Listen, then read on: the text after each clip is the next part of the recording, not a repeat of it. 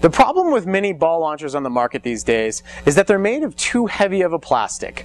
They're also really hard to throw. And the harder you throw it, doesn't it seem like the ball just kind of keeps going straight into the ground instead of up like it should?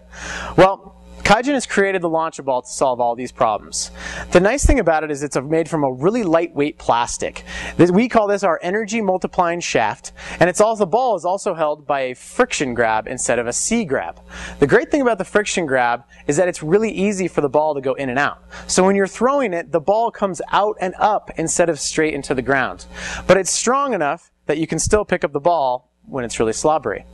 I would recommend this product for all kinds of dogs who love to fetch and their owners who are tired of the ball going straight into the ground with their launcher.